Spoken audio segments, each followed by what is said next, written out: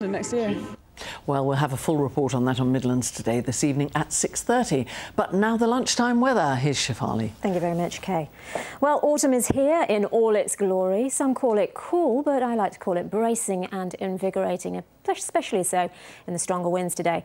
Now, there are some showers around, but they seem to be congregating up towards the north and the west of the region. But they're being ushered along quite quickly by those strong northwesterly winds, and there is some dry weather in between and some sunshine as well. But the temperatures today are up to 13 or 14 Celsius. Now, that's almost half what we had at the start of the week when we had highs of 28. So it's also that paired up with the strength of the winds that is making it feel even colder. Now, the gusts could reach speeds of around 40 miles per hour of any higher ground, but they tend to ease a little bit overnight.